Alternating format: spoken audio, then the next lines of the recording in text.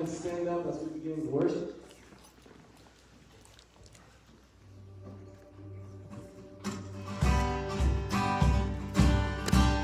Psalms 92:4 says, "You live in the room with all of your might. I sing for joy of what you have done." I pray this morning that we can count down this radiating off of us as we worship. Sing with me.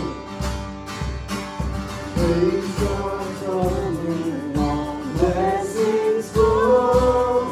Praise Him, all creatures here below. Praise Him, all the heavenly hosts. Praise prophets and holy ghosts.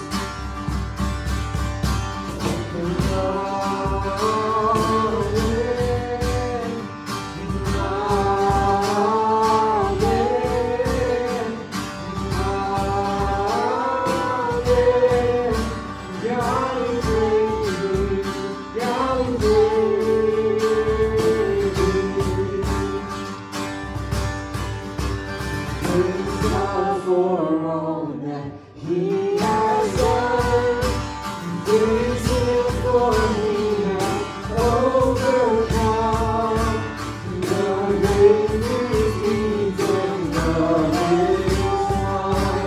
Praise God, our Savior, Christ the Son, and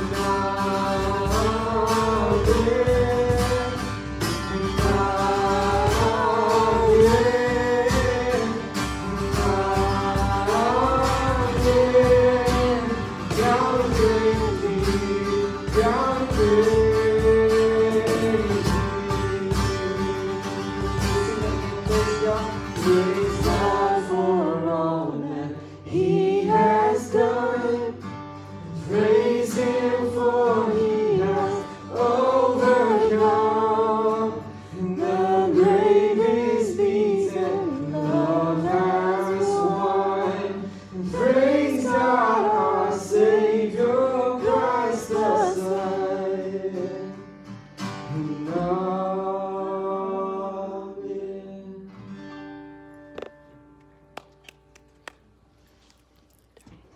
Well, good morning. Whoa. We're mic'd up this morning. Welcome everybody to Pine Mountain Community Church. We're happy that y'all are with us today to worship. And I know everything is crazy and everything in this world, but when you come here, you can come here and praise and worship the Lord.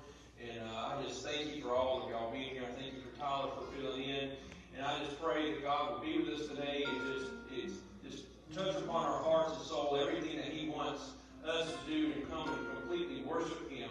If you would, let's pray, and then y'all can see, Lord, I thank you so much again for this day and that you have brought us into your house, Lord. Let your glory fall upon this place, Lord. Let us lift your name up above all names that is worthy to be praised. Lord God, I thank you so much for all that you have given us, the freedom from sin and salvation through Jesus Christ, your Son. And Lord, I just thank you and praise you that you will take our worship and it'll be pleasing to your ear and your heart. Lord, change us forever in this moment. In Jesus' name, amen.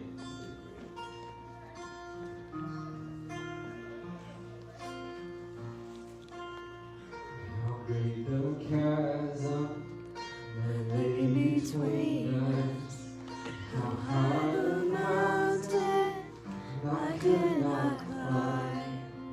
In desperation, I turned to heaven and spoke your name into the night. Through the darkness, your loving kindness tore through the shadows of my soul. The work is finished, the end is written. Jesus Christ, my living hope. If you know it, sing. How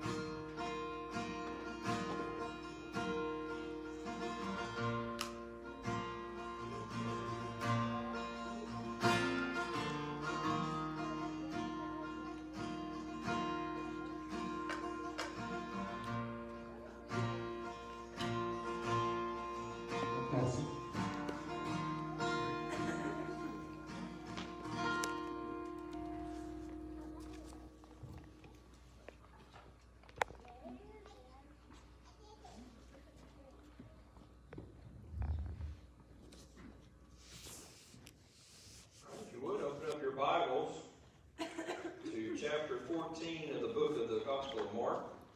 We're continuing on in our study of Mark as we're getting close to the close of studying this book.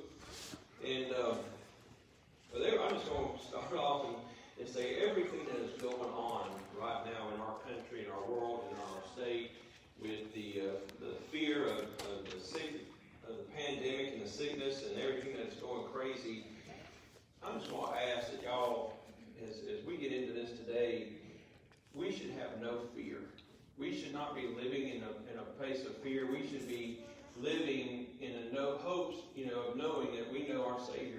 Christ.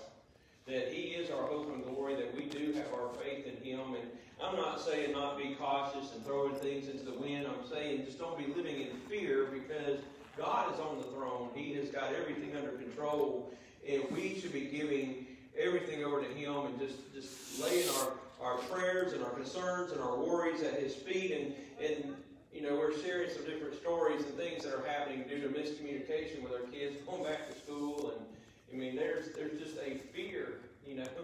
So-and-so has the sniffles, or so-and-so coughs or throws up, I might be sent home, you know, and because my kids like school. So, I mean, they're terrified that they're going to be sent home because somebody next to them is sick. So, I pray for our community and our state and everything else that they just don't let the fear overtake them. And that is where we're at. I mean, we're letting the fear of something that we can't see overwhelm us, and we ought to be looking at the hope of the Lord God, who we can see in everybody's life and what we can see in our world. And that's who we should be putting our hope in. But I want to go ahead and just start off with a little bit of prayer again this morning over this. Lord, I just pray right now that this is all about you. Lord, that we will be convicted to give you everything that we have, Lord, that we will be inspired by this woman this day, Lord, that she gave everything. And Lord, let us not hold back. Let us not give our leftovers. Let us not Lord, just give us everything we have that we can offer to you, Lord, that we give it over to you and that our life is yours. And Lord, let that be our prayer today as we look and see how this woman in this passage, Lord, just gave everything over to you and threw everything into the wind, Lord, and just gave everything to you. And by doing so, blessed and anointed her Savior. Lord, I thank you and I praise you in Jesus' name. Amen.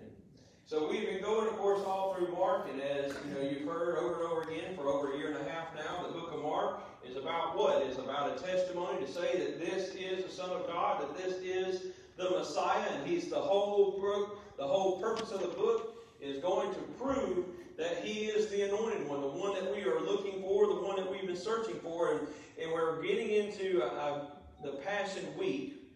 I misquoted last week, and some of you may have not caught it, and thank you for not correcting me, but we've started the Passion Week way back, and we're all into this. These things are, while we read it, we may think that, oh, this happened over a long period, but this is actually happening within a short relative amount of time as they're getting ready for the Passover, and that's where we find Jesus today, is that He has moved back over into Bethany, that He was on the Mount of Olives. He's moved to Bethany, and He is here to celebrate the Passover meal, which is, in essence, for those of us to truly understand it, is really the Independence Day for the Jewish people.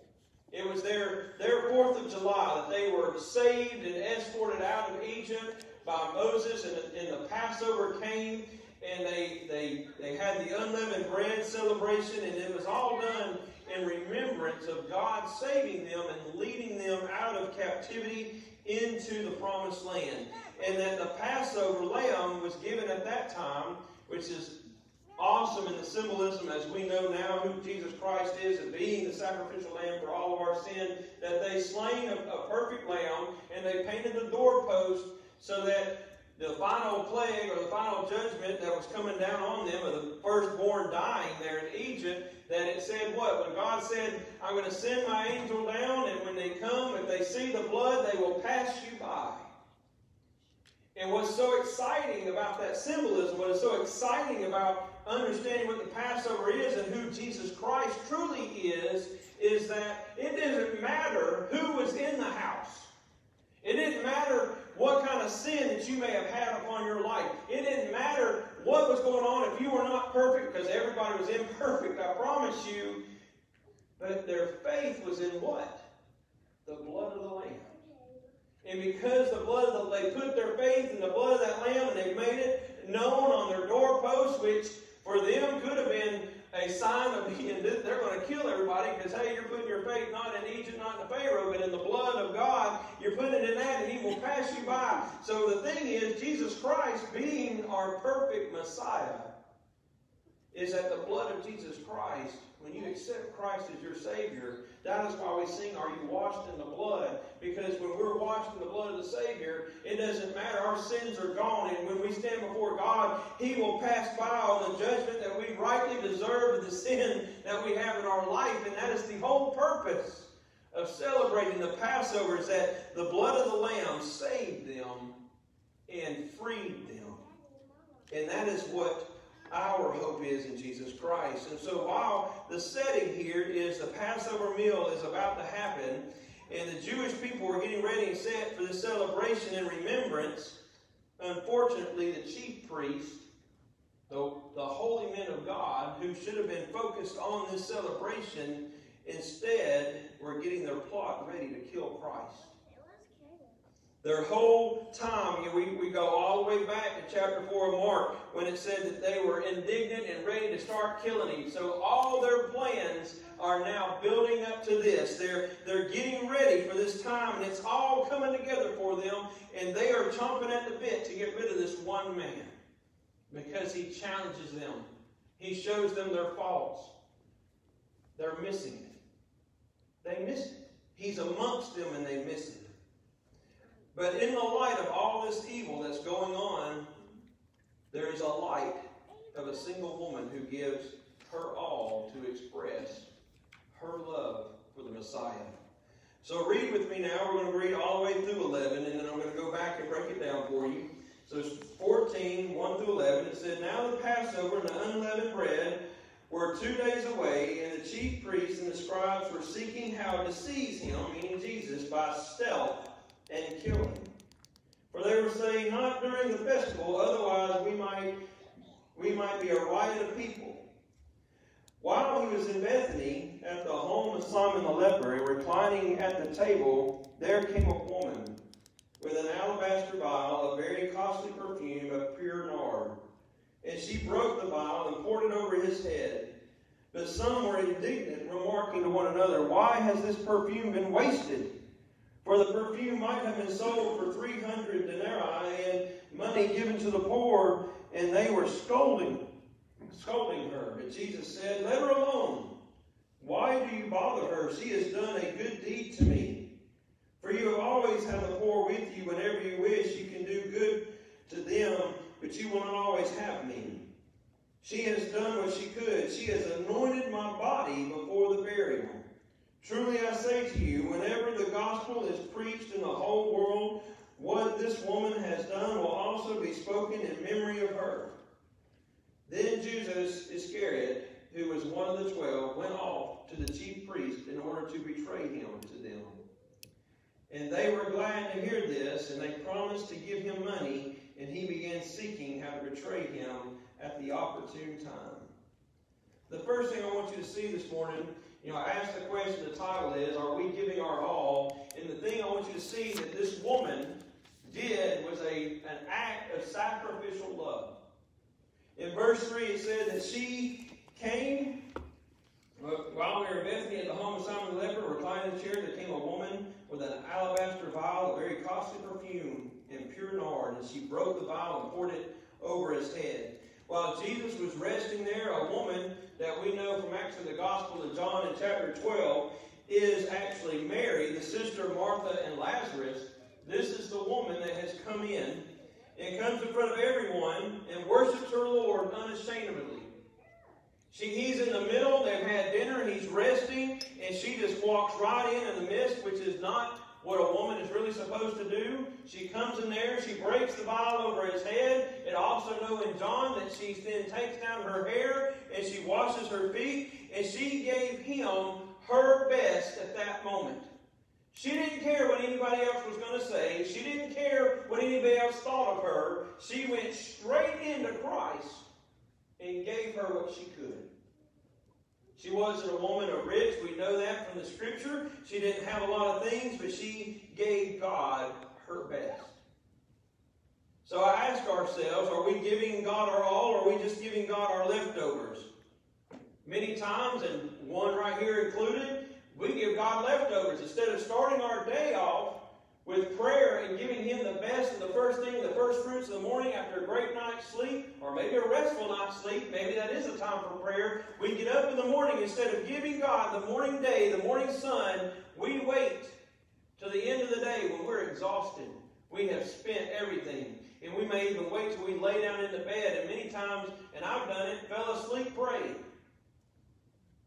forgetting what we're there for. God is asking, are we giving Him our best? Are we giving Him everything that we're supposed to give Him? We many times give our leftovers to the church. Many times, instead of giving our first fruits, which we have seen from the widow woman earlier, we give our leftovers to the church. Rather than giving the first fruits. We're committing the same thing that Cain did. He didn't give his first fruits, his best fruits to God. He gave his leftovers. We're not giving our best. This sacrificial love, she went and gave everything, not caring anything in the world what anybody else thought. And that's what we can learn from Mary this morning. In the light of everything else that's going on, all the scheming that is behind to get rid of Christ, Mary is the bright spot. She got down on her knees and she let her hair down, which was not supposed to be acceptable at that time, and washed the feet of her Savior. Which we will see Christ do a little later when He washes the feet of His disciples. That was a sign of being humble and being a servant, because that's what servants were supposed to do. The servants washed the feet, not the master. So she came in and put herself at the feet of Jesus, as she has done in the past. She was always at the feet of Jesus, wanting to learn from Him, wanting to serve everything she could from Him, from His teaching. She broke all the cultural traditions. Why? Because the cultural traditions was keeping her from blessing Him. Many times we allow ourselves to get too concerned of what other people think of us when we don't want to worship Christ. We don't want to go to Him. There should be nothing that separates us from wanting to give all of our best to Jesus. Mary's example of love is exactly everything Christ has been teaching up to this moment. Mary gave in that instant. What we have been covering for weeks, Christ has said. When we started back in the book of Mark, when Jesus started His teaching, He said, don't let the house of God be a house of show, let it be a house of substance. When He entered the week of Jerusalem, He went straight to the church. He looked around and it was magnificent. And He walked off and He told them, here is a church full of show but no substance. Folks, and I talked and preached that Sunday about how many of our churches today are all about the show and less of the substance, which is the gospel of Jesus Christ. We're more about the lights, we're more about the fame, we're more about getting our attention and everything else going and doing the great thing, that we lack the substance. Christ says, don't be about show, be about substance. Mary showed substance by giving her all to Jesus in front of everybody. The other thing that Jesus talked about is that He went back to the house and they were all made in a den of thieves, right? So He made a whip and He drove them out, saying, this is a house of worship and prayer. Mary did that. She worshiped the Messiah that she knew, her Christ, her leader, her Lord. It wasn't about being a thief. She gave everything. She wasted nothing. The thieves were in there taking money from people, making it again God's house, a house of nothing. But she came and gave everything to Him. We talked about when God was challenged, or Jesus was challenged and saying, by the challenges of what should we do? Should we give to God or give to Caesar? And Caesar said, give to God what is God, and what to Caesar, the Caesar. And so she gave to God. That's the example we're seeing in her life today, in her act. When Jesus asked what was the greatest commandment, He said to love the Lord your God with all your heart, soul, mind, and your strength. And when we preached and talked about that, we talked about strength. Strength meant what? And your everything, every substance about you, anything else that you are striving. It was a force of all that you have within you. Being like we talked about in sport, where you have all that heart, where you're giving everything for the victory, everything that you have, every ounce of your being, you're to love the Lord your God with, and she did. Everything. She gave everything. He challenged what we talked about, the relationship to have with God. That we're to have a personal and intimate relationship with Him and not caring what anybody else says. He says many times, yes, she did this in public. She did a public display of her affection to Jesus Christ. And Christ says we need to be praying in private with Him and have a personal relationship. My point is, she had a personal relationship with Jesus because she wanted to anoint Him personally, and the only way that she could do it was right then. She showed that. She showed that we are to trust God with all of our finances like the widow did. The widow and her widow mite, Jesus pointed out, gave more in that 2 little pennies that she gave than everybody else in the room because she put her full faith in God at that moment. Again, Mary showing and assuming the same thing. She gave everything she had that she could muster to Him. And we'll get to a minute what that was all about. But she gave everything. And she was giving her all to her Savior. And the thing was, she didn't worry about what anybody else thought of her. Nothing. There have been times in my life that, the worship time has come and you're in the house of God, and yet I wanted to stifle the Holy Spirit. I was afraid to stand up and lift my hand to God and sing, or I was afraid to call out to God like this because I was afraid everybody around me would think that I was just being showy or I was being, and I'm telling you, it took a while before I realized I don't care what y'all think. I want to reach up like an infant to his daddy, wanting to be held in his arms. When I'm lifting up praises to Him, I'm looking to the heavens saying, Daddy, I love you. I want to be with you. Just as all of us who had children, there's nothing like the little one coming up to you with their big blue eyes or big brown eyes, big green eyes. They come up, Daddy, what are you going to do? What? Walk away? No. That's the moment that God will reach and pick you up and hold you. Because it came down to, I didn't care no more what anybody else in the church thought about me and my relationship and worshiping God. I don't care. Because it's not about me and you. It's about me and Him. And if I love Him, I'm going to show my love for my God. I'm going to show my love for Jesus because He saved me. He took me out of the ashes. He took me out of the filth of my sin. And He has given me for the rest of my life that I've been, that I have freedom. And that I can come to Him and say, Daddy, forgive me. I have failed you, and He will. That God is there when I've gone through my troubles, and God has been there in my failures, and God has been there to lift me up and encourage me. It may have been through my wife, it may have been through my church. He has been there through other people, and I give God the credit because He brought people into my life when I needed it. And He gave me the words I needed and the lifting and the inspiration. That is my God. So I'm going to worship Him just like Mary did. She did not care. She reached out to her Lord and Savior and she gave her all and didn't care what anybody else thought. She let her hair down. She washed His feet and said, He is my Savior. I anointed Him. I promise that if you give everything over to Him, He will not fail you. You will be challenged. You will wonder sometimes what's going on, that maybe your prayers are not being answered the way you want them to be answered, but I promise you, it's coming. Sometimes it's no. Thank God it's no. We had that whole discussion when I told you that I thought I found the one for me, and God showed me later as Wonder Woman, right? Coming down the road. Don't settle for less. Yeah, I'm getting brownie points. But that's the point. To trust Him. And so my question, are you ready to sacrifice all of you to Him? Because if you are, be prepared. Number one, God's going to love you, and we're going to get to that in a minute. But when you give everything over to God, the second thing I want you to see this morning is sacrificial love will be criticized. When you give your all to Him, when you start to worship Him, and you start to walk in His ways, and you start to draw towards Him, you're going to offend some others.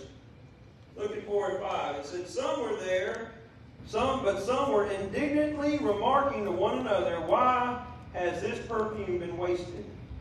For this perfume might have been sold for over 300 denarii, and money given to the poor, and they were scolding her. When you live for Christ, truly give all your heart to Him, you're going to make others who also know Jesus in particular uncomfortable. When you're fully given over to God, you're going to make, and Jeremy preached on this, I'm calling you out, brother. You're right up here. Being lukewarm. You're going to make all the lukewarm Christians uncomfortable. Because your all to Him is challenging their faith and their stances. When you're pouring out everything to Him and you're not giving your leftovers, you're going to make all those that gave their leftovers, that felt good about themselves, uncomfortable. And these guys started remarking, and mainly probably Judas. You got to understand, she wasn't amongst all just a crowd. She's amongst the disciples. The disciples are all standing. These are guys walking around with Jesus. Yes, Simon the leper, they're all here in this house. So these are guys who are supposed to love and respect Christ. So this wasn't like non-believers. This wasn't the chief priest who became indignant. This was the followers of Jesus becoming indignant with her actions of giving her all. And folks, I'm telling you, when you start truly living, and you start saying, you know what? I'm going to start cutting these things out of my life. I don't step on toes, because I told you. I was a person that liked all kinds of music. I still even have some CDs, but they now kind of dust. You know, I liked everything from country music. I liked everything from metal music for working out. I liked everything. You got the gamut. I mean, for whatever reason, my taste moved throughout my life from going from Elvis Presley to Motley Crue to, some rappers to country, then to Christian. So I told you, it's all Jesus all the time. Why? Because I don't need that other stuff in my head. I don't need that other stuff challenging me. Some of the lyrics of the other things, number one, they still don't make sense. And we talked about that, all the great, wonderful verses that are out there.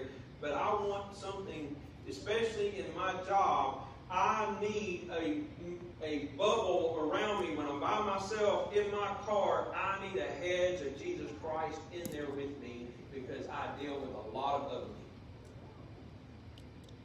Folks, I had to surrender, and it was for me.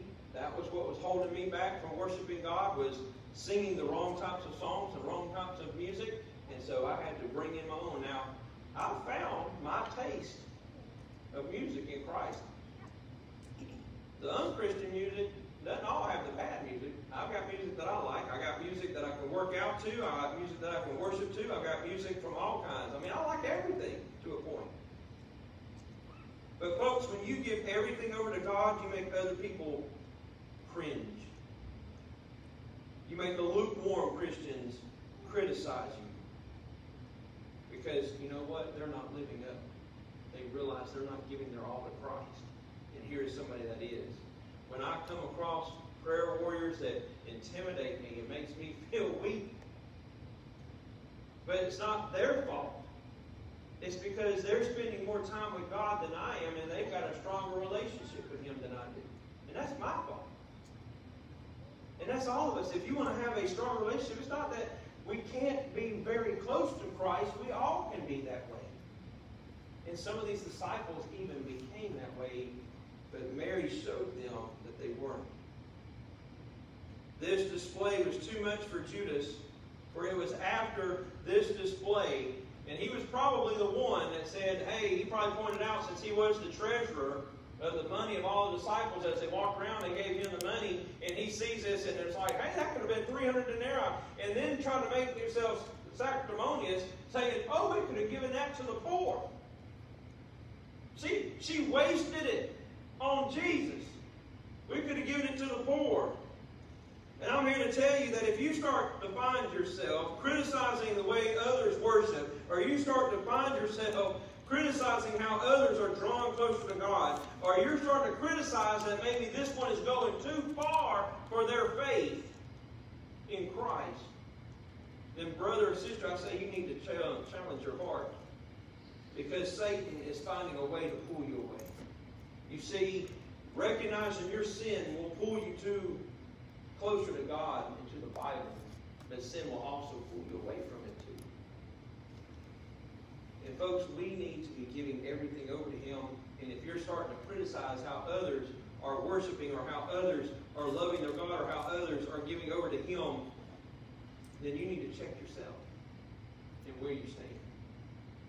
And lastly, what I want to point out is that with sacrificial love, it's an act that you give everything over to God. And knowing that when you do give it to God, you know what I kind of forgot in there, is that when you give everything over to God, you might actually lose some friends because you're going to convict them. Like, well, I don't want to be around that Jesus freak, that God person. They're a little bit too much. They're a little too goody for me. I mean, they don't even use a swear word. That's just too much for me. I can't be around that, right? But when you give sacrificially love God, it will be remembered. That's my third point this morning. Sacrificial love will be remembered. Look in 6 through 9. Let her alone, this is Jesus said. Let her alone. Why do you bother her? She has done a good deed for me. He said, for you will always have the poor with you, and whenever you wish, you can do good for them, but you will not always have me. She has done what she could. She has anointed my body beforehand for burial. Truly I say to you, wherever the gospel is preached in the whole world, what this woman has done will also be spoken in memory of her. Jesus heard their criticism and rebuked them. Jesus pointed out that worship and love displayed for Him will be remembered forever. That people who sell out to God will be mentioned with Him. That they will be seen, man, what a man or woman of God she was. What a prayer warrior she was. We've heard that in testimony last year when people, time after time, came up here. I still remember Sam's testimony about his grandmother and her prayer life. It stuck with me. A woman who gave everything to God to help change her family and to be that. That is what will be remembered. When you give everything over to God, you will be something that other people will talk about. You will be remembered. Dr. Daniel Atkins, he's the president of Southeastern Seminary, stated this about this. He goes, Mary's sacrificial act, she gave all that she had and did not hold back. She gave her everything, which is what Christ has been preaching all the way up to this point. It said, give your life over to me and trust me with everything. Love your God with everything. And she did. She didn't hold back. Her act of love became an anointment of His body in preparation. There is nobody else that anointed His body after that. This was it. And it's a strong perfume, which is kind of funny because one of the thoughts I had, the guys are probably criticizing, you know, you have some people that kind of drench themselves like in eternity cologne or whatever. Like, oh my gosh, right? So you got this small house full of people, and she comes in there with this very strong nard and breaks it. I'm sure she felt the whole house. And you're probably like, man, what's she doing? Right? But she anointed Christ, preparing Him, as He said, for His burial. She anointed His body. And that's what they would do for those that died. Because, you know, we didn't have embalmers and all that stuff, right? You know, if y'all remember the story of Lazarus. One of my favorite quotes in the Bible, especially the King James Version. You got Martha when they go to get Lazarus out, and she looks at her Lord and she said, but he stinketh. I like it because you have the F on the end. It's kind of funny. But I've never forget, he stinketh. They were afraid to pull him out of the tomb. He'd been lying dead for 3 days. Oh Lord, you don't know. He stinketh, right? She anointed him with this strong, expensive perfume, which anointed his body and prepared him for what's to come. Now, did Mary have any idea that that's what this perfume was going to do? No. But her act of sacrificial love for Christ will now always, my third, always be remembered for all of history that I'm up here preaching about her this morning, that Mary, her sacrificial love, anointed the Messiah to prepare Him for the crucifixion. When we give all of ourselves to Jesus, we never know the kingdom impact that we will have. Her selfless act is written in history forever, along with our greatest Savior ever. Because she wasn't thinking about that. She wanted to anoint her Lord. She wanted to anoint him with everything. Folks, I put this quote on your outline. It's one of my favorite quotes from D.L. Moody. And it said, "The world has yet to see what God can do with a man or woman fully consecrated to him, and by God's help, I aim to be that man." And my prayers, as I started today, and I say that we should not be living in fear, that we should not be fearful, because what we talked about the last 2 weeks, Jesus said you're going to hear rumors of wars, and you're going to have plagues, and you're going to have all these things. These are signs. These are birth pains for things to come. These are going to come. These are going to come and go. We have several sitting here who have told me they have lived through polio. They've lived through all kinds of other things in this life. And here they are still sitting in this church. And they are not afraid. They are here for Jesus Christ only. And folks, that's what all of us should be. We should all be consecrating and putting our whole life for Him. Because if all of us here, even in this little room, one person impacted a kingdom by giving all that she had, she anointed our Savior ready for burial. If we all would just give everything we have to Him, we could change the community, the state, the country. I believe it. Folks, I've been watching all this going on. And I don't know if some of y'all have seen it. And I looked it up because you can't trust everything on Facebook. And it is for real. That even though there's been all these riots in Portland, and even though there's been all this controversy in Portland, do you not know that there's also been an outbreak of salvation in Portland? It's not being put out on the news. I saw a little thing on Facebook, but you can't trust Facebook, so I actually did some little research. And it's happening. People are being baptized in the river. People are getting saved. In the midst of chaos and hate, the light of Christ is still going on, and people are being saved because they are not afraid of this evil, because Christ said what? I have overcome it. I have overcome it. And that is the hope. That is the message of the gospel that we have. We have the good news. You want to have a change in this world? It's not going to be by laws. It's not going to be by executive orders. It's not going to be by a vote. It's going to be about men and women getting on their knees, praying to God and changing their hearts and loving everybody that God wants them to love and giving their everything over to Him. And that is how you impact the kingdom for God. And we can have another great awakening here, because we definitely need it in this country and in this state and in this county, that we need to be giving our lives over to Him. And if you have not experienced that this morning, I pray. It changed my life when I was 18. I thought I knew Jesus until I met Him. I thought I wasn't unworthy, and He brought me to the altar and said, "You are now worthy." When there wasn't nothing right else could give but myself. And I said, "Lord, I don't know what you want to have with me, but here I am. I have nothing to offer." And God has truly blessed me. He has truly led me. And it hasn't been easy. But He has gotten me here. He's got me here. And I'm excited to be here. I haven't got rid of me yet, right? Told Miss Glenda I need at least 6 more years, right? At least. Get Carrie Beth through high school, right? Y'all can decide something after that. You want to keep me here. But seriously, today is the day to find Christ, because He can change your life. If you haven't truly given it over to Him, our altar is open. You can give it, lay it down, say, "God, take me. I've been hiding this from You. I've been giving You my leftovers. Today, God, I give You everything. No more holding back from me. I give You everything." Let's all stand for prayer.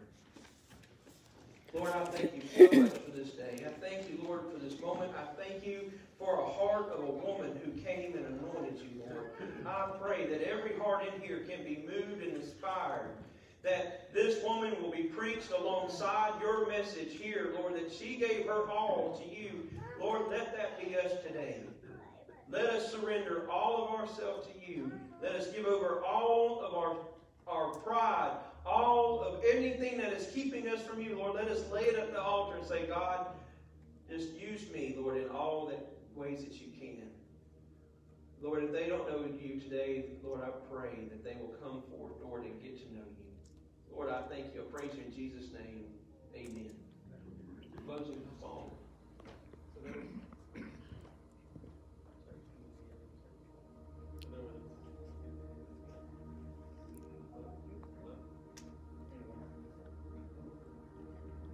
Hello? Hello? Okay, so there was something that Ron said today. He said that the question was, are we giving our all to God? And that made me think, because we're about to sing a song that says, turn your eyes upon Jesus.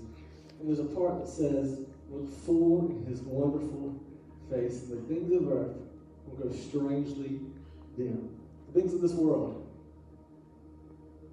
How can we turn our eyes upon Jesus more on him and less of things in this world? And that's something I want to leave with you guys as to reflect on, to chew on. How can we give everything to him and turn our eyes on him more than the things that's holding us down? If you would, sing with me. Turn your eyes upon Jesus